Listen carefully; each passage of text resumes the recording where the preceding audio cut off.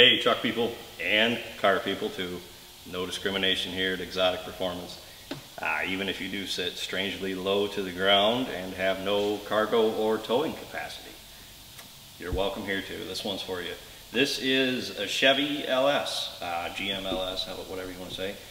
Gen 3, Gen 4, 4.8, 5.3, 5.7, 6.0, 6.2, I believe like 2002 through 2014. Wide range of fitment on Xotic's LS parts. Today we're installing head studs. This engine has seen a lot of high RPMs and will continue to see a lot of high RPMs. There's even been talk of a supercharger.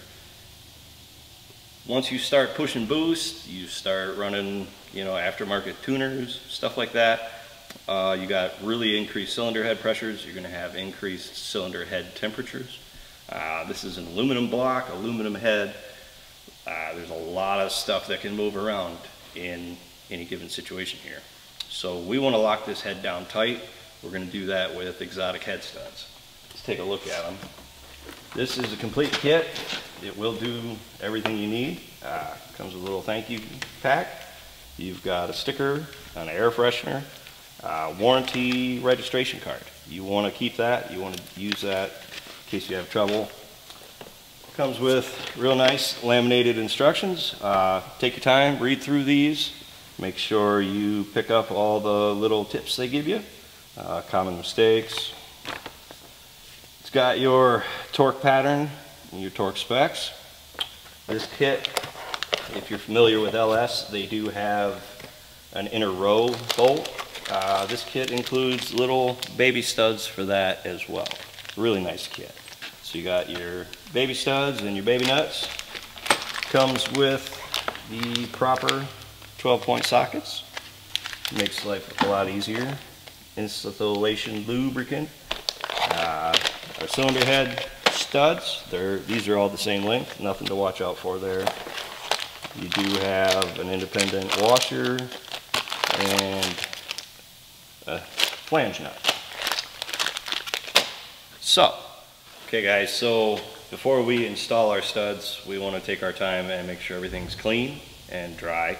You want to chase your holes. This is a thread chaser, comes from Xotic. It's usually right at the bottom of the page if you're looking at your stud kit. You want to take your time. You want to make sure all your holes are clean and dry. Run this down by hand only. Do not use a power tool for this. This is a chaser, but it does have sharp edges. If you get carried away in there and do something weird, you're going to ruin your block. Don't want to do that. So take your time, make sure they're all clean and dry, blow them out with compressed air. Clean your gasket surface.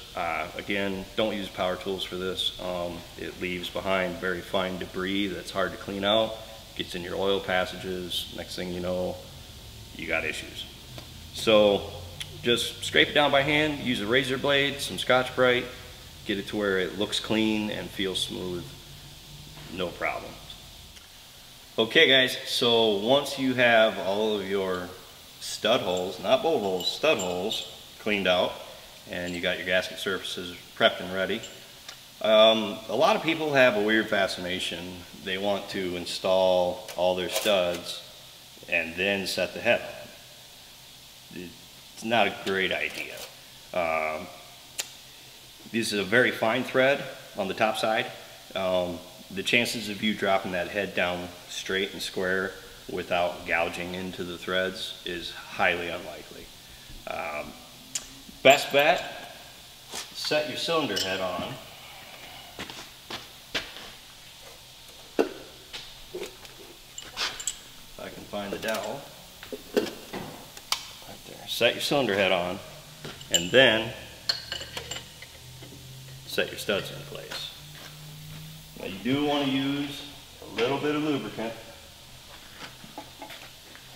You don't need a lot here. These aren't going to move much. But all the studs are the same, except obviously for your small row up top. Again, just a little bit. Coarse thread goes in the block. Fine thread is up at the top of the head. So we'll get all of these spun in. and we'll come back and talk about torque. And we are continuing our stud installation. This is our last little baby stud that goes in. Just want to show you guys this. These are freaking adorable. These can be easily confused as they are both a fine thread, but you'll see that the top side is a lot finer than the bottom side, and the bottom side has this little shoulder that bottoms out in the hole. So you just want to put a little dab of grease on it, get her in the hole. You want to grease the side of the washer that's going to make contact with the head, and then you want to grease the bottom of the nut. Get that set in place. And this is the same process for big studs, little studs, you name it. Put a little bit of grease on the block side, a little bit on the top side, run them down by hand. A lot of people like to back them off a little bit at this point with that little shoulder I showed you guys. I believe you just want to drop these down to the bottom of the hole. You don't want to torque them into the hole by any means. You just want them to bottom out. And then, same thing with your nuts. Just bottom them out. And we're ready for torque. Okay guys, we got all our studs in, all our washers and nuts are greased up, everything's snugged up. We've gone to our first step, which is 25 foot-pounds. You want to follow your pattern. It's pretty simple. 1, 2, 3, 4, 5, 6. Just an alternating center out sequence.